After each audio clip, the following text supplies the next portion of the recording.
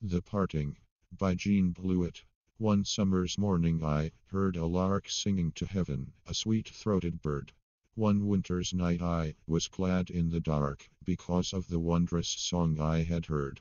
The joy of life, I have heard you say, is my love, my laughter, my smiles and tears. When I have gone on the long, strange way, let these stay with you through all the years. These be the lark's song. What is love worth that cannot crowd in the time that's given to two like us on this gray old earth, such bliss as will last till we reach heaven?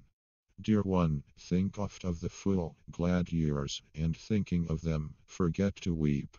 Whisper, remembrance holds no tears, and kiss my mouth when I fall on sleep.